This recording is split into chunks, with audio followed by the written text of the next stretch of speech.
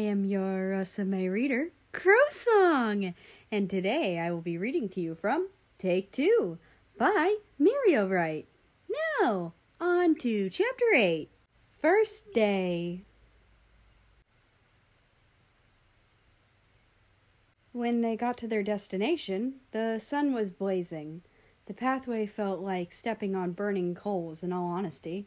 As the group of people walked up the pathway to their assigned living space, a few of the actors and actresses were constantly complaining about how hot the weather was and got mad at one of the staff for picking a place like this.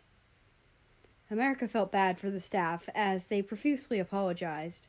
The actresses weren't even big ones either. He couldn't even remember their names. As much as he wanted to tell them off, he couldn't because he promised not to cause any trouble. He needed to keep his reputation in mind. But the American swore if those people started complaining again, he'd snap their feet like twigs before they could utter another word. It's quite hot, and we still have quite a bit to go. Do you want me to carry you if you're tired? Rush asked sincerely to the shorter male next to him, with an annoyed expression. China and Germany overheard this. They silently looked at each other and raised an eyebrow. China smirked and did an okay hand sign. Germany looked at him with an "I beg to differ" written on his face. America was horrified at the mental image that created.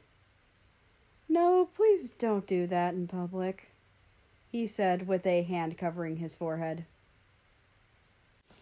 It's so hot. This is so annoying. I can't believe we have to walk this far. The staff are so stupid to pick a spot like this. One of the girls started to complain, but before she could finish her rant, Russia shot her a glance sharper than knives. A mere small actress shouldn't be complaining about the staff. You should be lucky that they even allowed you to be on the show, considering your participation won't affect the show's popularity at all, so suck it up. The Russian hissed. His words stabbed straight through her heart, but she couldn't say anything. It's not like she can pick a fight with the top actor, and she doesn't have a better physique either. She shut up after that. America internally praised him for speaking up. The people walking at the very back are the director and the manager of the show. They silently discussed about the show. They were quite optimistic due to having both top actors in the decade right here. We should have more screen time for Russia since he's the top actor, and I'm sure people would watch just as long as he's there, the manager said. The director considered for a moment. If you ask me, people would watch the show purely because America is here. You know about his scandal and that he hasn't responded until now. I'm sure some people will watch the show purely because they want to get info on him or just insult him online in general. Don't you think the other participants will be uncomfortable around him? I mean, even I am a little uncomfortable if I have to be honest. The manager rubbed his arms. I mean, who wouldn't be? He got off easy as well. What has the world come to these days? When they arrived, the place was a small, cozy inn to mix in with the nature vibe they were going for the show. By the time everyone was finished with the briefing and was given all their own separate rooms, they started rolling the cameras. America's room was next to Russia's, and he could have sworn he saw Russia light up like a firefly when he heard about it. But it could have just been his imagination again. I mean, who would ever be happy to be near him anymore? The host of the show talked to them about what they should do across the 5 days, and told them that for today they'd just cook dinner, due to how long the bus ride was, and it was already evening as well. In the kitchen, they were provided with ingredients. Everyone had a different set of ingredients. America's counter was filled with a variety of spices, but he couldn't find any sugar. Oh well, that's too bad. The Russian glanced at the American's ingredients before smiling and turning back to his pile. The clock ticked by, signaling the remaining time they had.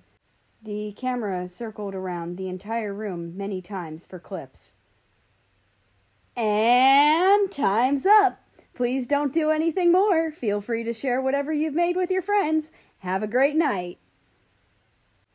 Everyone seemed to genuinely enjoy themselves while cooking, even with all the mistakes and slip-ups they made. The American took a bottle of water and drank half of it in one sitting.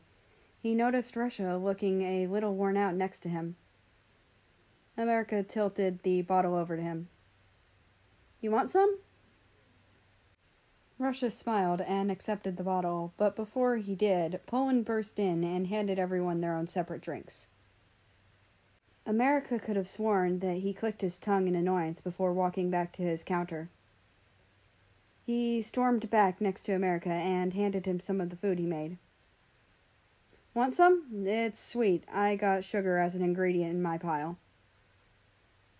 I've been so sugar deprived since yesterday. Yes, please. America was about to eat it when he suddenly remembered something. I forgot to clean my counter. I'll be right back. He walked back and tidied up his counter. Unfortunately, he was unlucky enough to accidentally knock over a bowl containing food.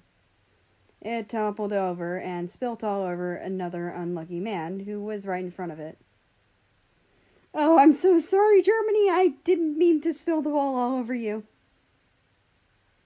America rushed to help him up, but Germany's expression had an "I can do it myself" written all over it. It's just an accident, don't worry. I can clean myself just fine, so you can just stay there. And so America didn't move from his spot, but did clean up the remainder that didn't fall on Germany, but fell on the counter. Later that night, before the first episode of the small reality show was released, all the media rushed to watch it due to the quite a good amount of famous actors and actresses on there. XXXXX commented, "China looks so good, as always." XXXXX commented, "Oh my god, a new series with all of these good-looking actors? I'm in." XXXXX commented, "Well, I'm just here because there were a bunch of clips from this episode where America spilled a bowl all over Germany." XXXXXX commented, "Y'all, did America do that on purpose? Ugh, I'm so done with him. He's such an asshole. He got off so easy last time." XXXXXX commented, "He definitely spilt that on purpose. Even after apologizing, he didn't even go to help."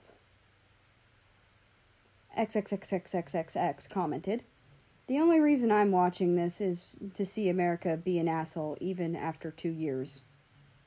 XXXXXX commented, "Why isn't he canceled already? Jeez." Of course, the snarky remarks weren't unnoticed by the show's staff. "Why did the editors edit it like this? It looks like he did it on purpose, even though he didn't. We should fix it," the manager complained to the staff. "We're getting more views because of it, though. Actually, I have an idea." The director placed a hand on his chin and smiled. And that's the end of this chapter. And I don't like the editors, and I also do not like the director. Anyway, I hope you guys enjoyed this chapter like I did. And I'd like to invite you to join us on the Discord, which is linked down in the description below. Anyway, I hope you have a nice rest of your day, night, or whatever it is for you. Just enjoy your time. And I will see you tomorrow.